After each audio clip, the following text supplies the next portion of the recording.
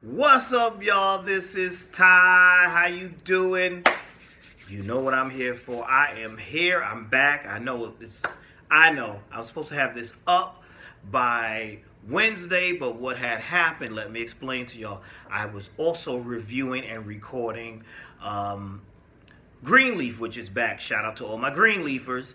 And then I said, okay, let me go ahead and do this oval thing. And you know what happened? A brother fell asleep right there on the couch, and I didn't get to record. Next thing you know, it was Thursday, and now here it is Friday. But here, I'm finally here now, getting this review done.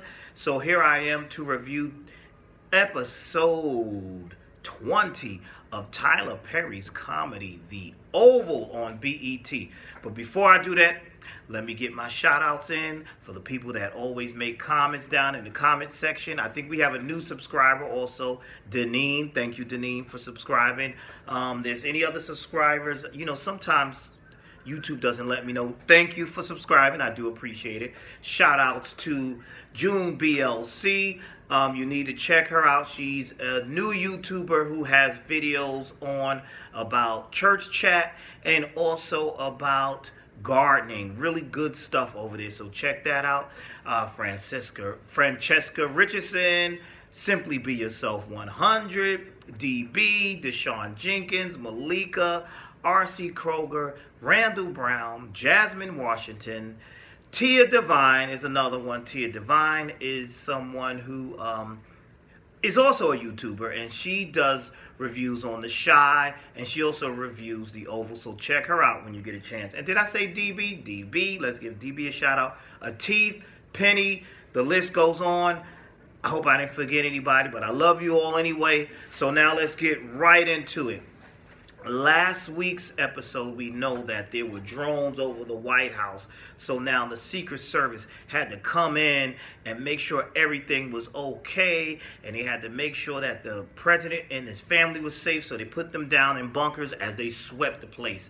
And while sweeping the place, they had to go into the president's bedroom and look under the rug, because where else will there be danger if I don't check under a rug? And that's how Max found the blood. I'm like, who are you looking for? Who's under there? Who's under the rug? A Smurf? I mean, come on.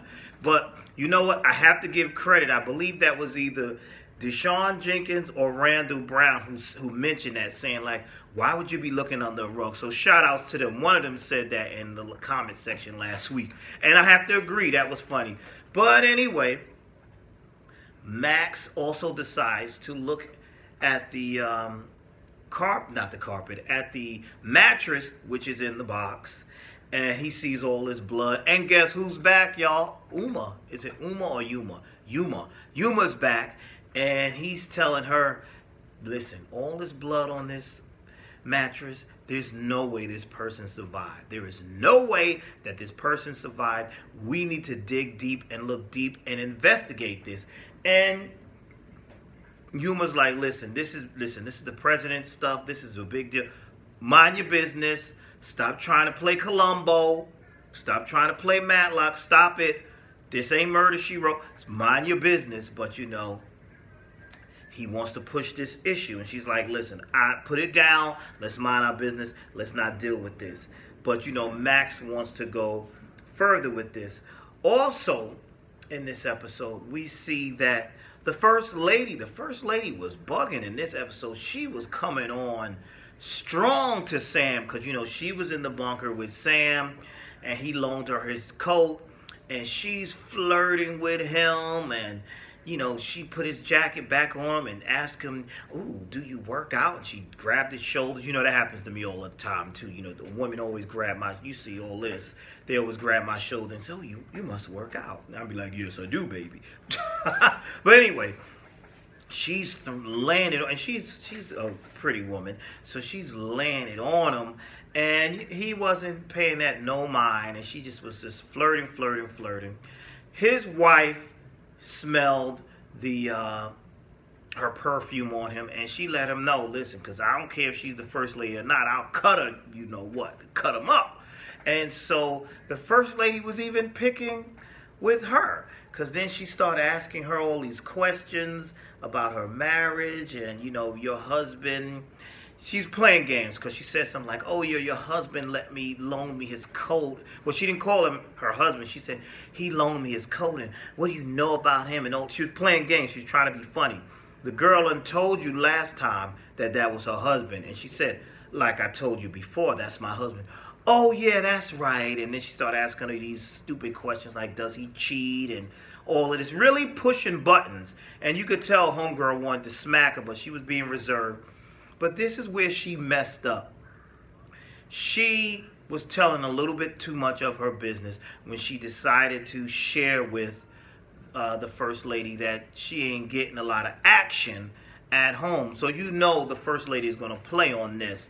And yeah, that wasn't smart. And I'm going to have to agree with Tia Divine on that, because she said that in her review too. Like, why would you be telling all that information? Not smart at all. What else happened in this episode? These Sharon and the pharmacist, you know, we still waiting for this window to get fixed so he can get back in business or whatever. Everybody's paying Sharon a visit. The detective or whatever he is, Sam, it was Sam actually, sorry, paid her a visit trying to tell her, listen, can you kind of persuade the pharmacist to drop his charges against Barry? And he's also asking her, you know, why did you sleep with this dude? You know, come on, what was that about? Getting all up in her business. I thought that was funny. And also, Barry's mother did the same thing when Sharon called her to check on Barry's father. Now, she was giving her total attitude, being totally rude to Sharon. And then I guess she regretted it after she learned from her husband that it was that med school student that kind of helped save his life before the paramedics got there. So Sharon apparently helped save Barry's father's life, you know. Okay, whatever. What else did I notice in this episode? Let me go to my notes here. Max makes a very foolish mistake to me by letting Kyle know that he's on to him, that something happened to Denise's pieces. And he's like, listen, I know something happened over here. I know something's going on. And Kyle pretty much told him, listen, this ain't what you want. Mind your business. You're going to get dealt with. You're going to get hurt. Now, you see, this is when you're supposed to fall back, because now you're going to really get yourself. This is dangerous. This is dangerous. But, you know, I'm saying, I don't know what it is with Max. Max want to keep this thing going. He has this conversation with Yuma. Am I saying her name right? Yuma. And he's telling Yuma, listen, at least call Denise's pieces and let's see what's going on with her. Call her something. She's like, I ain't calling her. I'm not being bothered. But then he said, well, at least go over there or something. So when she does look into the situation, she realizes, he says, wait a second. I looked into this situation and, you know what? She was beheaded and it does look phony. And so now she has a change of heart and now she's on his side now. And they want to play detectives or whatever. Now they want to try to solve this. And I'm like, this is not going to end well. You know this is... If there's a cover-up in the White House and you work for the White House, stop trying to be the hero, especially when you were already warned by crazy Kyle.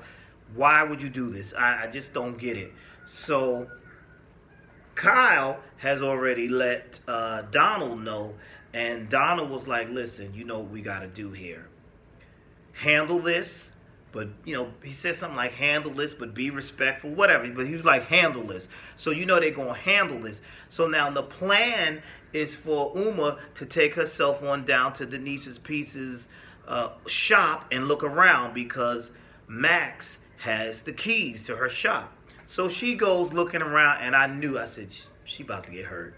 She's looking around, and she don't see nothing, looking to find some evidence or something. And lo and behold, she opens that closet or whatever she opened, and you just see her get shot up. And Uma's down. Is Uma dead? I think so, but we don't know. We have to see next week. But she got shot up, and I was like, I told you, mind your business. Don't get in this. This is something too deep. This is just a little too much. You shouldn't have got into that. What else happened? Let's talk about the First Lady's children. All right, so that weirdo son, he was all excited about the whole drone incident and all that. And they had that whole funny thing about the president wishing that there was a drone strike to kill the First Lady and all this foolishness. But we see that Gail tells her brother she wants the password because she wants to use the internet. And he didn't give it to her, but she took his laptop anyway and discovered that he has a little mess on there, whatever. But he had it unlocked, so she was able to reach out to a lawyer. And remember, she wanted to be emancipated, so she sends an email or whatever to a lawyer. So then we see that the episode, we see that she has reached out to this lawyer. The lawyer gets it. His assistant brings it to him. It's like, you're not going to believe this, but look who wants to be emancipated. And he looks, and he's like, And she's like, no, look again. Really look. And he looks, and he sees that it is the first daughter. So he's like, wow. So, the episode pretty much ends there, right? Or did it end with, pretty much that's it. So she's going to go. The lawyer's going to reach out to her, so now there's going to be this big deal, this big controversy about how did this get out and, what's going on here. And we got to find out who shot Uma. Is Uma dead? I think she is. We'll see. And also, did you notice that the First Lady did not want Max to move that mattress? And I'm not understanding why she doesn't want him to just get the mattress out of there. She tells him to leave it there. I don't understand why she just won't let him just take the mattress out so they could get this over with. There's something suspicious about that. And that was really crazy to me. I think I've covered everything. If there's anything I missed, you guys will let me know.